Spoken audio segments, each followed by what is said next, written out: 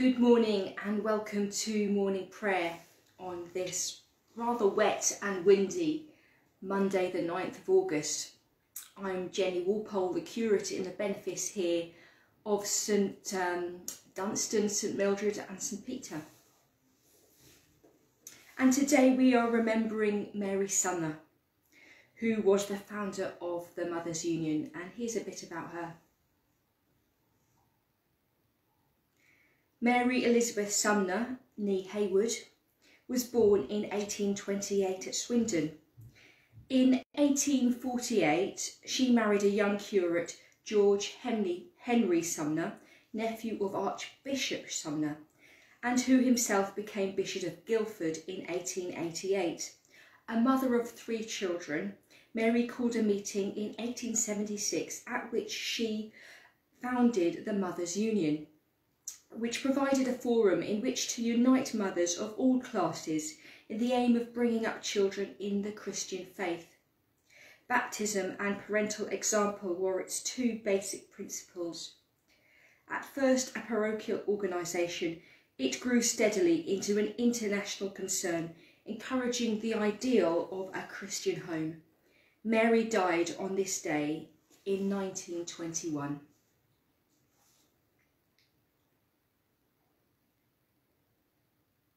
O Lord, open our lips, and our mouth shall proclaim your praise.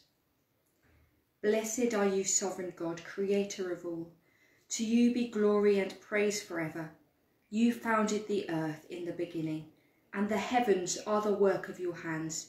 In the fullness of time you made us in your image, and in these last days you have spoken to us.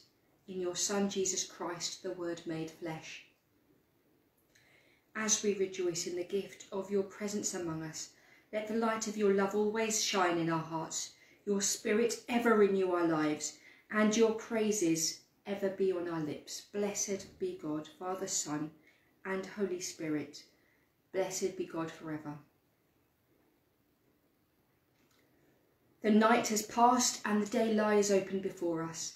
Let us pray with one heart and mind. As we rejoice in the gift of this new day, so may the light of your presence, O God, set our hearts on fire with love for you, now and forever. Amen. The psalm for today is number 71. O God, be not far from me. In you, O Lord, do I seek refuge. Let me never be put to shame.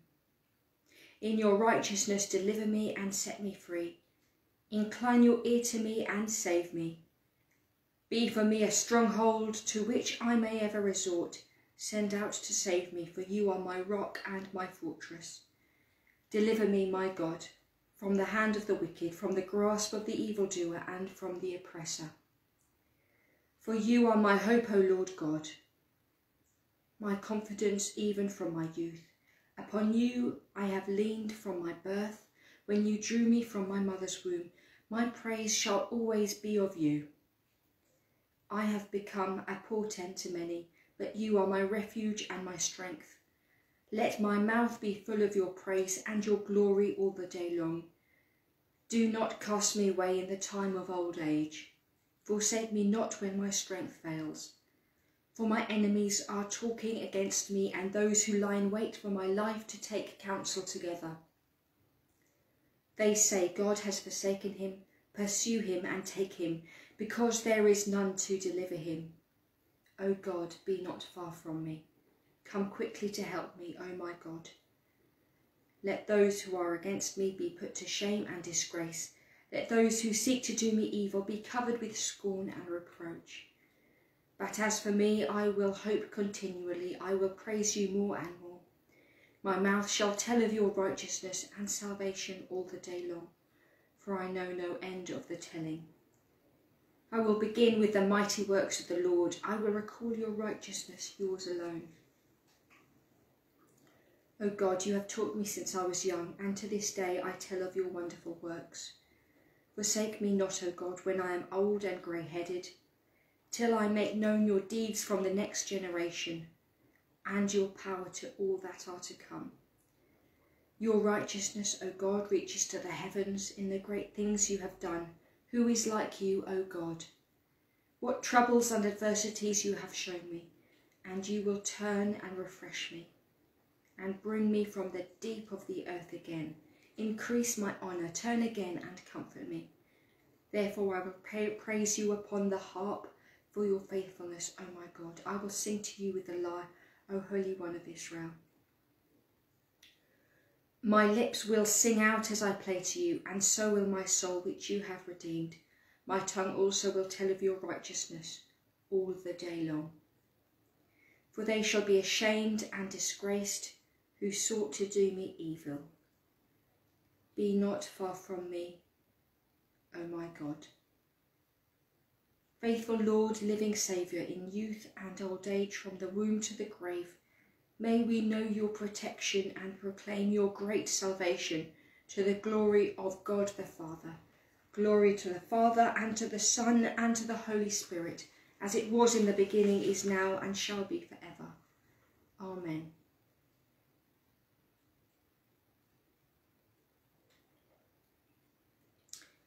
The first reading is from the book of Proverbs, chapter 1, beginning at the first verse. The Proverbs of Solomon, son of David, king of Israel. For learning about wisdom and instruction, for understanding words of insight, for gaining instruction in wise dealing, righteousness, justice, and equity, to teach shrewdness to the simple, knowledge and prudence to the young. Let the wise also hear and gain in learning, and the discerning acquire skill, to understand a proverb and a figure, the words of the wise and their riddles. The fear of the Lord is the beginning of knowledge. Fools despise wisdom and instruction. Hear, my child, your father's instructions, and do not reject your mother's teaching, for they are a fair garland for your head and pendants for your neck. My child, if sinners entice you, do not consent. If they say, come with us, let us lie in wait for blood. Let us wantonly ambush the innocent. Let us swallow them alive and whole, like those who go down to the pit. We shall find all kinds of costly things. We shall fill our houses with booty. Throw in your lot among us. We will all have one purse. My child, do not walk in their way. Keep your foot from their paths, for their feet run to evil, and they hurry to shed blood. For in vain is the net baited, while the bird is looking on. Yet they lie in wait to kill themselves, and set an ambush for their own lives. Such is the end of all who are greedy for gain. It takes away the life of its possessors.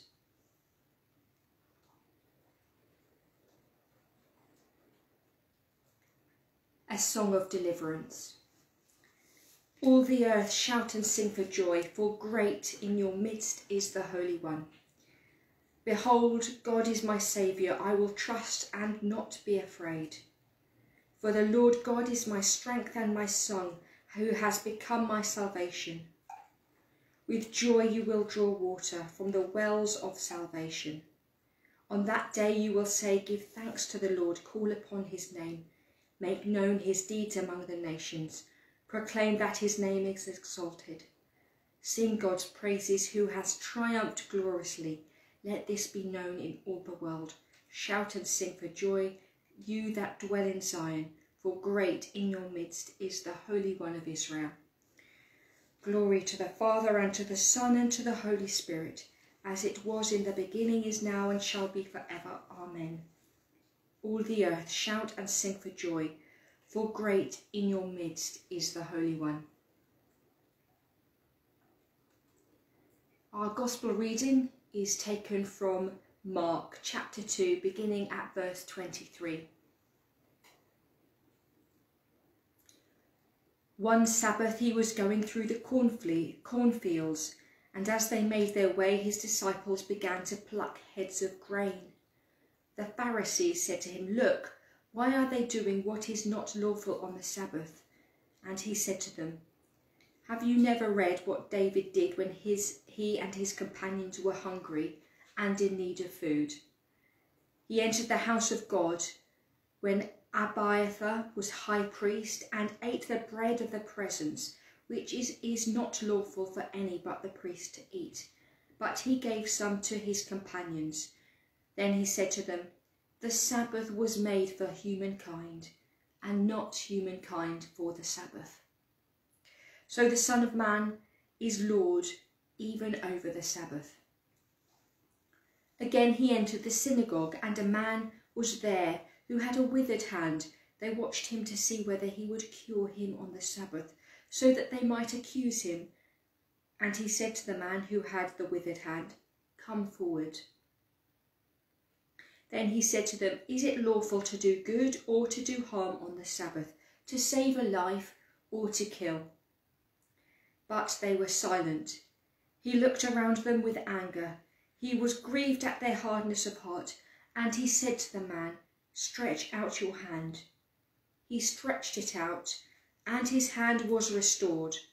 The Pharisees went out and immediately conspired with the Herodians against him, how to destroy him. Our responsory. Trust in the Lord with all your heart, and be not wise in your own sight.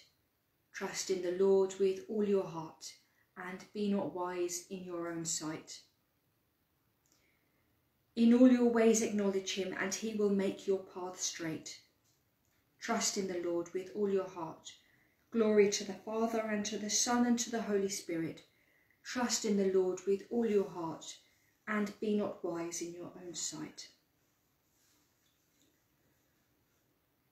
The Benedictus.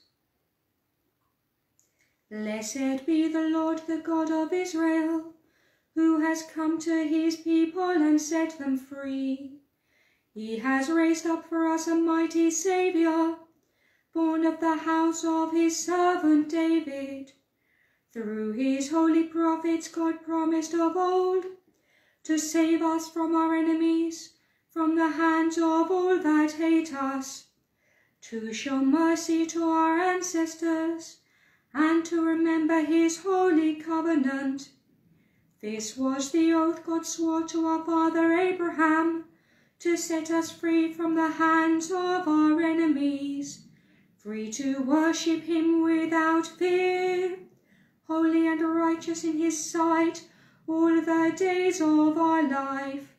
And you, child, shall be called the prophet of the Most High, for you will go before the Lord to prepare his way, to give his people knowledge of salvation by the forgiveness of all their sins. In the tender compassion of our God, the dawn from on high shall break upon us, to shine on those who dwell in darkness and the shadow of death, and to guide our feet into the way of peace. Glory to the Father, and to the Son, and to the Holy Spirit, as it was in the beginning, is now, and shall be forever. Amen. Let us pray. Holy and loving God, we give thanks for this day and for this week that lies ahead. Help us to know the many blessings which you shower upon us, and be with us when we know any pain or distress. We offer up to you this day the tasks ahead, the places we will go, and the people we will see. Help us to be ever mindful of those who cross our path, and to bring your light into every situation that we encounter. Lord, in your mercy, hear our prayer.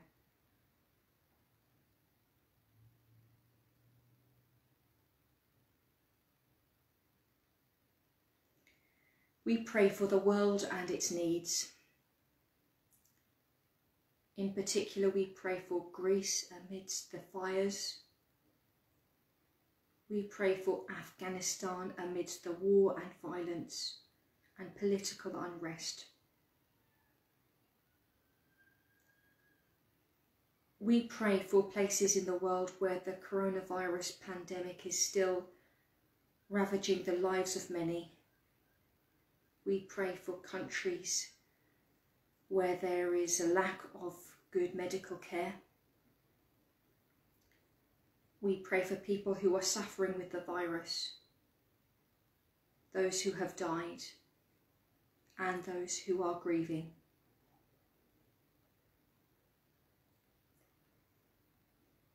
Lord, in your mercy, hear our prayer. We pray for Archbishop Justin, for Bishop Rose, for all those who lead the church with servant hearts. And we pray for our Rector Jo as she continues her time of rest and holiday. Help us, O Lord, to be your hands and to be your feet.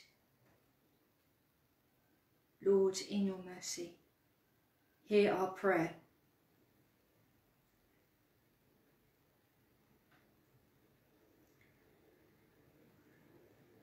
And this day we pray especially for those who work in media and the arts,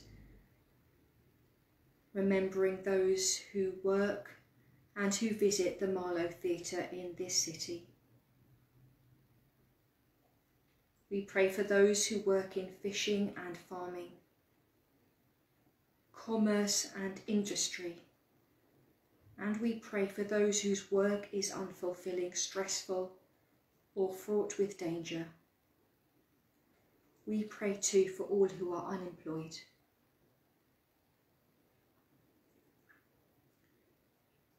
And now we call to mind those who are on our hearts, especially those who are sick and in need of comfort.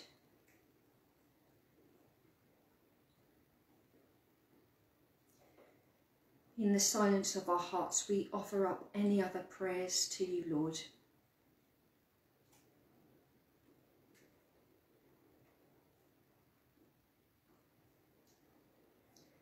Comfort and heal all those who suffer in body, mind or spirit. We pray for those who will die this day, those who will be born, those who are rejoicing at life, and those who are grieving.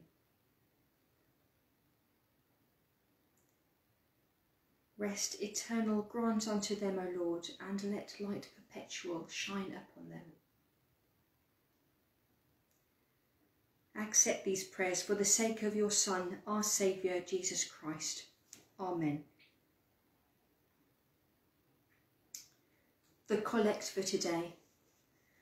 Faithful and loving God, who called Mary Sumner to strive for the renewal of family life, give us the gift of your Holy Spirit, that through word, prayer and deed, your family may be strengthened and your people served. Through Jesus Christ, your Son, our Lord, who is alive and reigns with you, in the unity of the Holy Spirit, one God, now and forever. Amen. Let us pray with confidence as our Saviour has taught us. Our Father, who art in heaven, hallowed be thy name. Thy kingdom come, thy will be done, on earth as it is in heaven. Give us this day our daily bread, and forgive us our trespasses, as we forgive those who trespass against us. And lead us not into temptation, but deliver us from evil. For thine is the kingdom, the power and the glory, for ever and ever. Amen. The Lord bless us and preserve us, and keep us from evil, and keep us in eternal life. Let us bless the Lord. Thanks be to God. Thank you for joining me for morning prayer. I'll be with you again at 6 p.m. for night prayer, and I wish you all a very good day ahead. Goodbye.